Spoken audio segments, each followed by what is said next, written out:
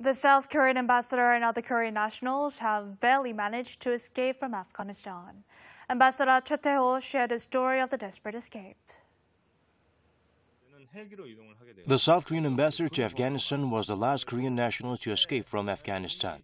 Cho Tae-ho says the situation was so desperate that there was no time to pack his suit.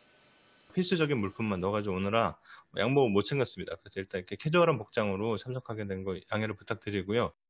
On the morning of August 15th, a report was received that the Taliban had advanced all the way to the area located just 20 minutes from the Korean embassy. Soon afterwards, there was a phone call from the embassy of South Korea's ally. 바로 이제 또 우방국 대사관에서 긴급 공지가 왔습니다. 바로 모두 이제 탈출을 하라고, 소개 작전을 하라고 그렇게 공지가 와서 이게 상황이 정말 심각한구나 그렇게 판단했습니다. The embassy decided to withdraw from Afghanistan. The staff quickly destroyed important documents and rushed to board a helicopter sent by the ally. When they arrived at the airport, it was utter chaos.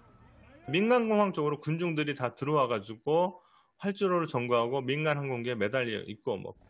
While the embassy staff boarded a plane, Ambassador Che and two other embassy officials decided to stay after hearing that one South Korean national living in Afghanistan was still in the country.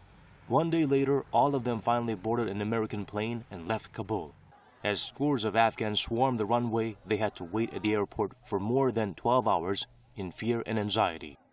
우방국 헬기가 계속 이 공항 위를 맴돌면서 상황 경계도 하고 뭐 흔히 영화에서 보시는 그런 전쟁과 같은 그런 비슷한 상황이라고 보시면 될 것 같습니다. The ambassador is now in Qatar.